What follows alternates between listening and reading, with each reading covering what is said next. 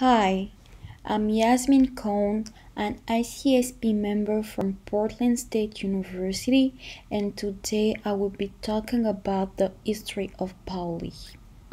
But before talking about our topic of today, I will tell you where I'm from. So, I'm from Côte d'Ivoire, which is a French speaking country located in West Africa. Without further ado, let's learn more about the Baoule.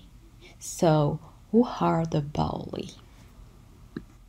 As you can see, the Baoule is an ethnic group located in the center-east of Côte d'Ivoire. It is one of the oldest ethnic groups in the country, and their dialect is the most spoken across the country. How did they arrive in Côte d'Ivoire? You will understand that through the story of Baoule of Côte. Baoule of Côte is the queen that has created the Baoule tribe in Côte d'Ivoire.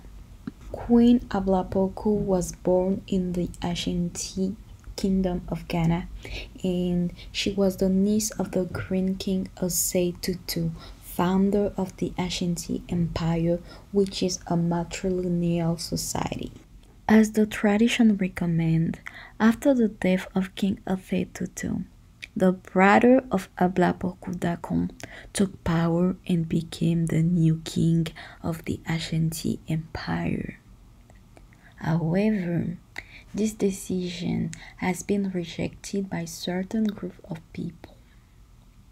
The controversy created a war that caused the death of Dacom, the brother of Baoule of Côte. The Queen Baoule of Côte, fearing for her life and her family, decided to flee the kingdom with her guard and allies. She ignored that this decision would have changed her life forever. After walking for several days and nights, they arrived on the shore of the Congo River, which is located at the border between Ghana and Côte d'Ivoire. Knowing that these waters were very dangerous, they were confronted with a dilemma to cross or to face death. Then she looked at the wizard and asked what sacrifice could be made to the genies of the river in order to open a way. The wizard replied that only an offering of what was most dear to them would convince the genies to create a route. Having heard that, the women of the court, including the queen, started to take off the cherries for offering, while the men decided to give the livestock. They give all the material thing they possess. There, the wizard stopped them and insisted that what was most dear to them was their sons.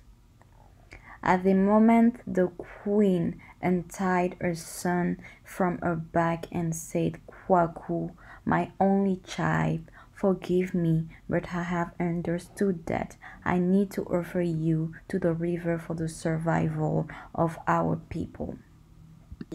She then screamed to the crowd, "More than a woman or a mother, a queen is first a queen," and then, without shedding a tear, offered her only child as a sacrifice to the river.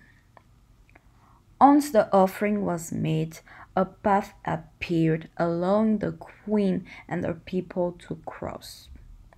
Some historians claim that a big tree bent over to let the queen and her people across, while other versions state that a group of hippopotamuses lined up a path. Once the river was crossed, the queen said, "Baoule," meaning the child is dead.